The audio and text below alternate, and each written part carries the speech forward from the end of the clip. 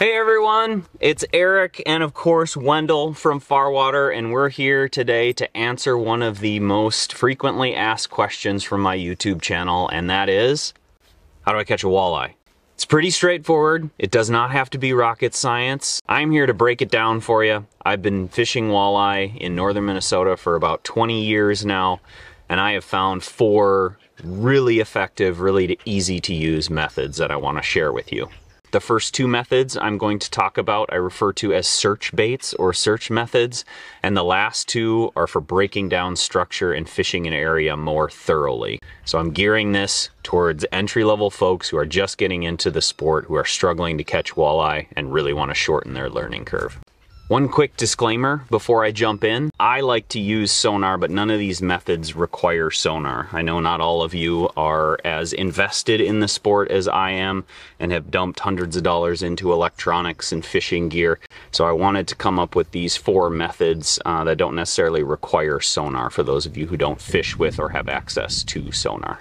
Number 1 is trolling, and specifically I mean trolling crankbaits for walleye. You can troll with basically any bait that's designed to be casted and retrieved or straight trolled, but I really like crankbaits, and I brought one of my favorites with me. This is the Rapala Deep Down Husky Jerk in natural gold chrome. It's got a black top and an orange bottom.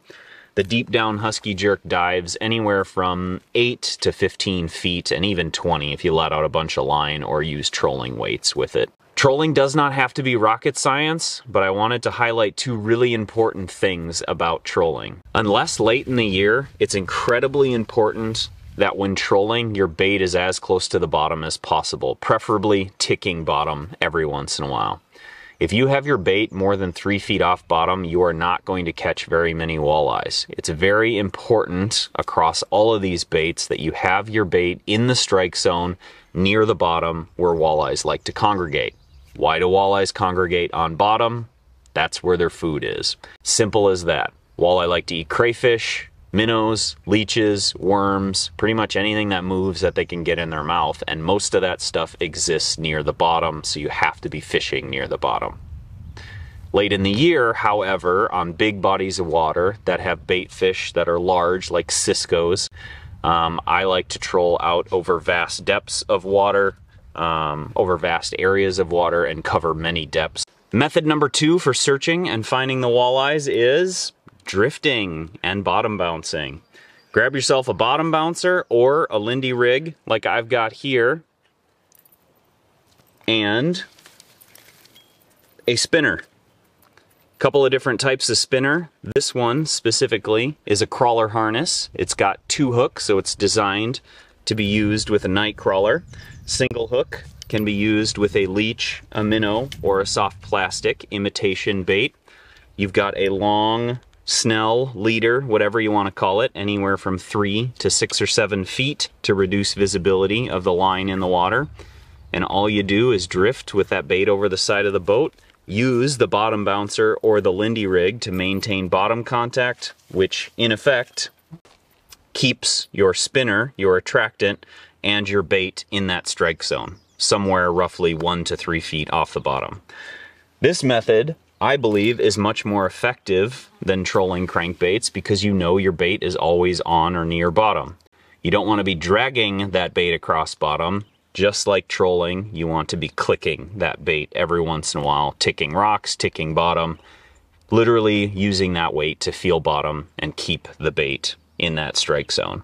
This is an incredibly productive way to fish when it is midsummer, there isn't a whole lot of wind, or the fish are pressured by a high pressure front that's rolled in after a storm, or after the mayfly hatch, which up here really makes fishing tough. Switching over to that bug bite from the minnow bite mid-season is a really effective way to put walleyes in the boat. The last 2 methods I want to talk about are ones to employ after you've used your search baits to locate the fish. Once you've located a general area in which the fish are congregating, it's time to switch over to something a little more finesse and pluck those walleye off the structure. Number 1, and my number 1 bait for all species, is a traditional jig. Nothing fancy. This one's an 8-ounce jig in green which by far has caught me the most walleyes up here in northern Minnesota of any bait. For walleye, I like to use anything from a small 16th ounce jig all the way up to a 1/2 ounce jig when the fish have moved into deeper water or stronger current.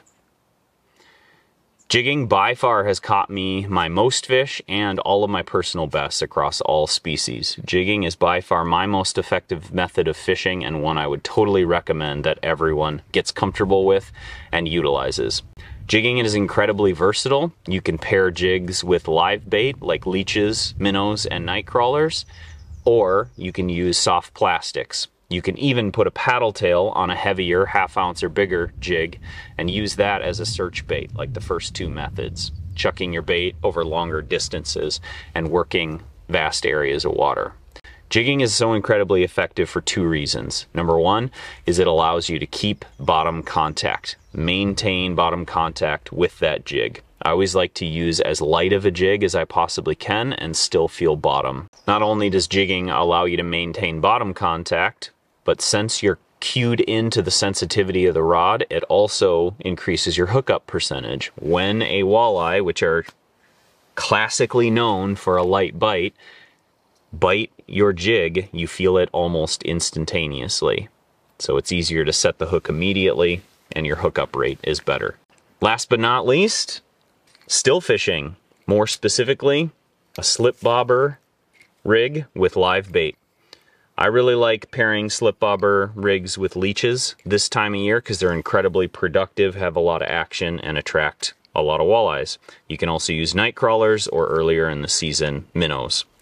Pretty straightforward. I've got a number 6 size circle hook here in anodized red.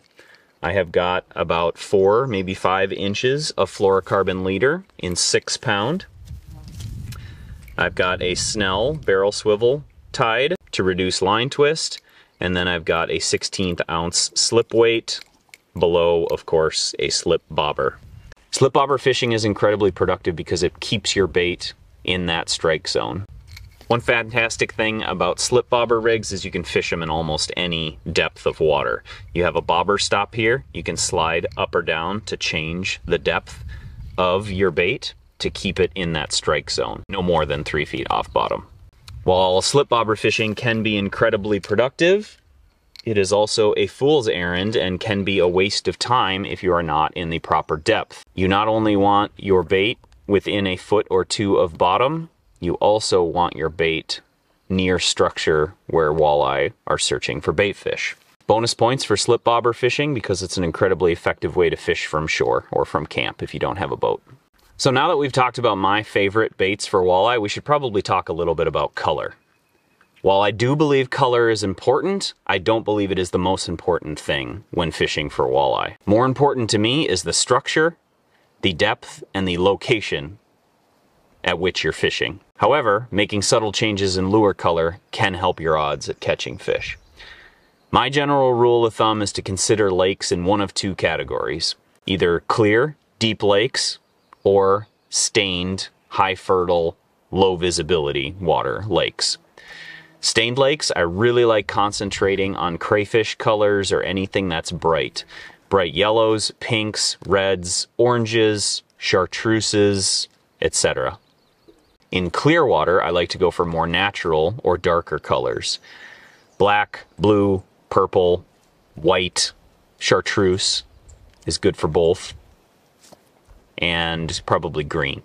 Overall, green and pink are my favorite colors for targeting walleye in all bodies of water. While walleye fishing can be intimidating for those of you who are just getting into the sport for the first time, it certainly doesn't need to be challenging to catch your first walleye. I feel that if you use the 4 methods I've discussed, trolling, drifting, jigging, and still fishing, you're gonna have no problem catching walleye in any of these Canadian Shield lakes here in northern Minnesota. All you gotta do is get out there and put these methods to use, practice, and figure out what method you're most confident with. Thanks for watching. Wendell and I really enjoyed putting this video together for you all. Hopefully it helps. If you like this content and want more, please like and subscribe. Did you get it? Good boy.